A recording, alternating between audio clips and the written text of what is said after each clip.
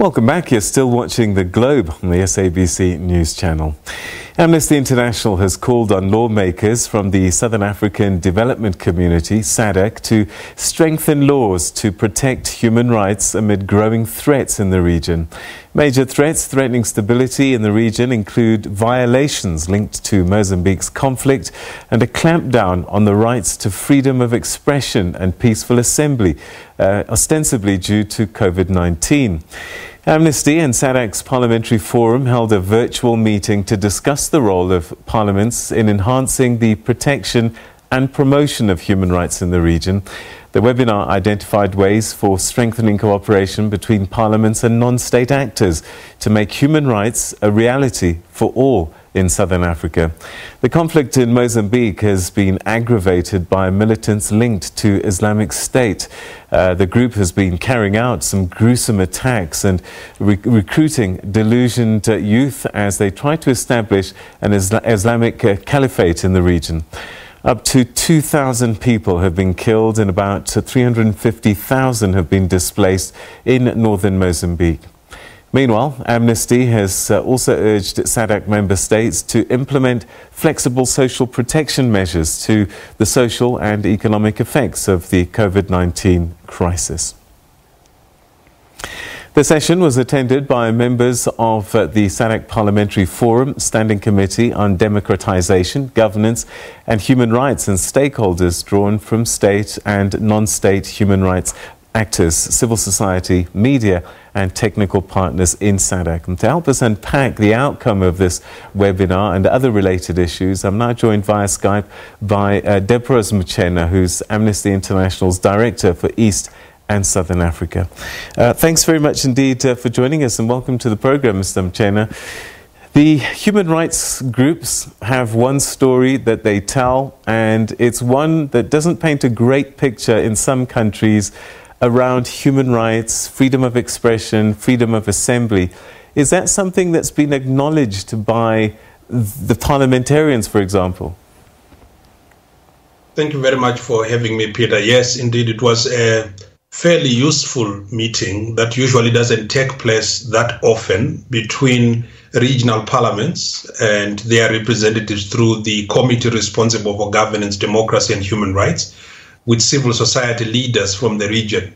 I think there was great agreement and convergence of thought around some of the key trends that are troubling this region, which have a bearing on human rights. The first issue that I think everybody agreed with is the contradiction that remains and continues to be there in this region, where it is a region rich in natural resources, but very poor in human development. A region that can probably produce modest levels of economic growth, but the growth is not directed into human development so that it addresses the triple burden of unemployment, poverty and inequality.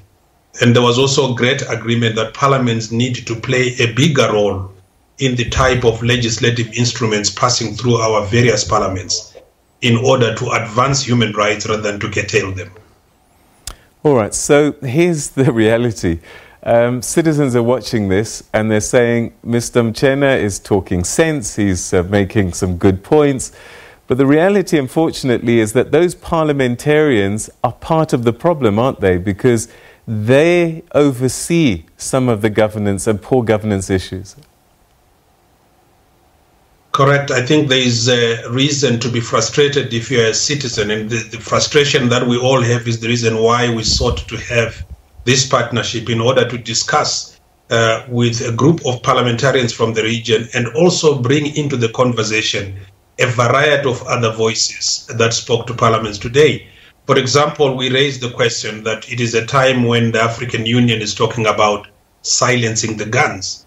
But in our region, we do have many places where the guns are not silent, including in Mozambique, as you led with your story there, but also a number of human rights defenders who are being killed by other guns that have not been accounted for.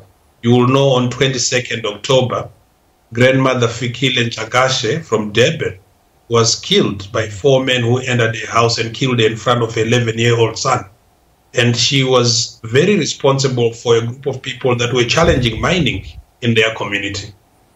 We raised questions of the impact of COVID-19, where legislative interventions to enforce lockdowns have resulted in 6 state of emergency declarations, 6 state of disaster declarations, and some curfews. This has given excuses to states to unleash a vortex of other political actions that have tended to marginalize people, but also target political opponents and really attack the rights of media, of journalists, and of civil society leaders. And the challenge was to parliaments to start reversing this tide by not just allowing laws to pass through parliament, but to be passed by parliament. So, again, you know, watching as a citizen, I'm left asking the question, what's the incentive for these countries and these parliaments to change their ways? Well, these are people's parliaments, and if citizens across the region take an apathetic approach of leaving parliaments to themselves, then more of the same will continue to happen.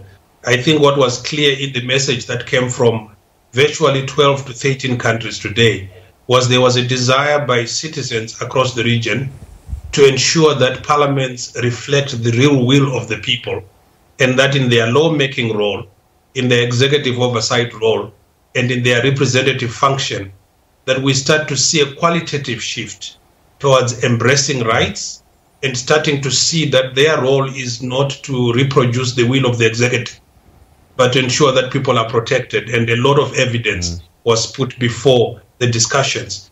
I mean, to be fair to the Committee on Democracy, Human Rights, and Governance, there was pretty much greater convergence and even a critique from parliamentarians themselves that what was being put before was evidence that they also needed to take back to their own home jurisdictions.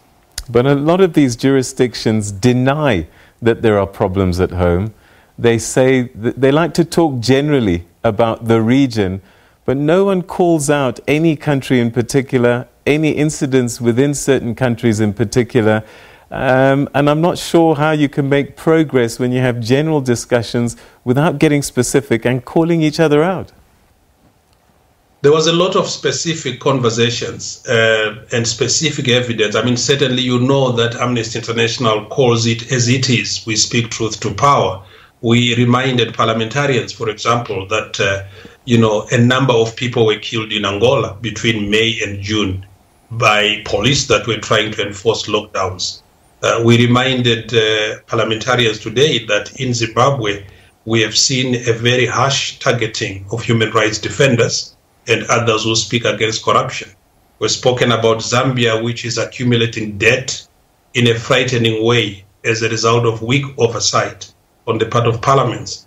We spoke about the rising impact of gender-based violence that have not only increased as a result of the lockdowns that we saw, where women were locked down together with their abusers. But we've also seen in Namibia the Shut It Down Now being a high point of this rejection of violence against women that we see in our region. So each of the countries raised issues that are concerning them. And there were also human rights institutions that are constitutional bodies that joined civil society in raising exactly the same issues, including in Madagascar, where you see an abuse of the pre-trial detention regime there, being used to essentially arrest people for petty offenses and fill up jails at a time when you need to decongest them because of COVID-19. So it was very important that these issues are raised with parliamentarians probably in ways that we have not seen before, where a regional body has the courage to sit down with civil society from the region and begin to map out a program of action. And we are no under illusion that this will necessarily succeed. It was just one meeting, but it was an important investment in the sort of dialogue to take control of the legislative space in our countries. I've heard an expression once before where, you know, when countries talk about reform and changing, one person said that, you know, no government is going to reform itself out of power. Again, you know, they might say the right things, but are you optimistic that they will take action, because it could mean them losing power? Well, we were talking with parliamentarians, not necessarily with the executive arm of governments in Southern Africa. We were talking, I believe, to a group of multi-party actors that look at the situation very differently. These were not just, representatives of parliament from the ruling party. It was multi-party delegations of parliaments from all over the region. And the conversation was not really about reforming a government out of power. It was to review the human rights landscape and remind parliamentarians that they have a responsibility to hold the state to account in the manner in which it executes public policy, but also benefit from inputs of civil society about the impacts of COVID-19 in different ways probably than has been presented to them via bills, via laws, via budgetary statements by the executive. So I think it was broadening the space of critique, broadening the space of their own literacy of the variety of issues that affect the region, so that when they are working both as a parliamentary body in the region but also within their domestic jurisdiction, there is a qualitative shift. One of the things that has happened with the SADC-PF in particular is their development of model laws that they want to push forward to be adopted in different national jurisdictions. Some of them, if they are focused on our human rights programs and mandates, I think might get a broader support from the citizenry across Southern Africa. But we are under no illusion that this region continues to face a regression in human rights terms. And it's important that we all play our part in reclaiming freedoms that are lost. Do you think that a grouping such as SADC has enough oversight on its members to effect change? Because I genuinely don't believe that left to their own devices, any of those countries will do anything of their own accord. We saw institutions like the SADC Tribunal being weakened because of that. Absolutely. Absolutely. So one of the things that we have is that SADC Parliamentary Forum is a parliamentary forum. It is not a SADC parliament. And you can see that there has been resistance over the years by executives across the region to transform the SADC Parliamentary Forum into a SADC parliament, because then it will start to have the sort of teeth that can bite. And it is important that at a regional level, oversight on states is increased and enhanced. We have lamented and campaigned for the restoration and return of the SADC Tribunal.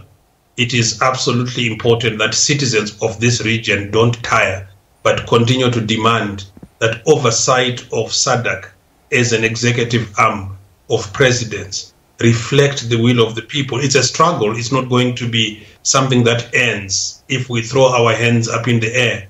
We need to be coming up with campaigns to ensure that people are sufficiently empowered locally, nationally, so that we have more and more demands of people-led regional integration initiatives around human rights, around protection, promotion, and defense of the various rights that are under attack at the present moment. All right, so you've had these discussions, this webinar. What would mark success as a next step?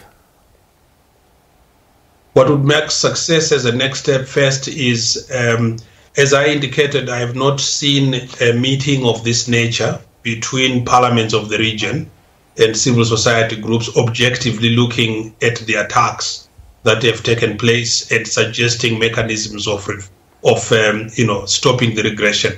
So the first success today was sitting in a room and parliamentarians starting to see at that level that people do not have horns, that they are committed to this region as they are. The second is the taste of the pudding is in the eating, because the encouragement was that at the national level, if we do not see shifts, if we do not see the wisdom gained today being deployed at a national level in oversight, in legislation, and in representation, then this would have been a failure.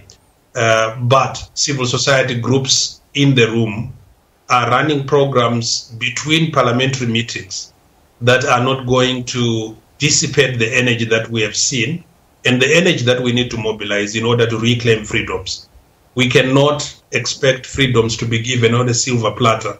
They are a function of campaigning. They are a function of demand. And they are a function of organizing rather than agonizing. And I think that's what we think we can do together with our partners. All right, Mr. Muchena, thanks very much indeed. And on behalf of all the citizens in SADC, we wish you the very best. And let's hope that this gains momentum, because certainly conversations like this are needed, and they must mobilize into something that can effect change. Thank you so much. Thank you very much, Peter. All right, that's Deprose Muchena, who's Amnesty International's Director for East and Southern Africa, talking to us about very important discussions that have been taking place in the SADC region with parliamentarians and other actors, human rights groups and other partners, trying to find a better space for SADC citizens.